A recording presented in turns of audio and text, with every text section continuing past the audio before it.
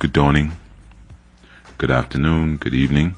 This is Chief Yuya, and you are listening to the Chief Yuya podcast.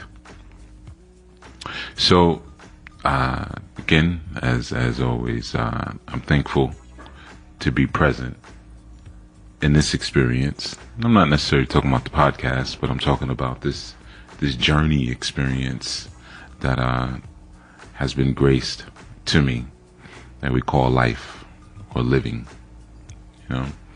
But I want to tell a tale real quick, a true tale, and then we're going to get on with what we need to do for ourselves.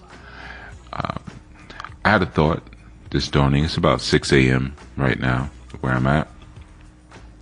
And I had a thought or a recollection about a situation that happened maybe, I'd say about 3 months ago, 2-3 months ago.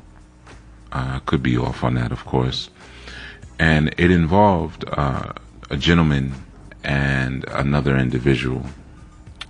So this is what happened. I'm driving up I-95 North.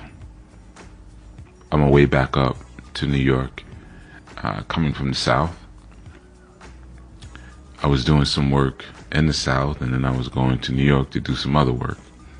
And I had to confer with some of my assistants for some things that we were doing. And I said, let me pull over. I pulled over at a rest stop because my connection wasn't too great. Because, a lot of times these interstate highways, they're placed, far away from cell phone towers. So I pulled into a rest stop in order to use their Wi-Fi on my tablet.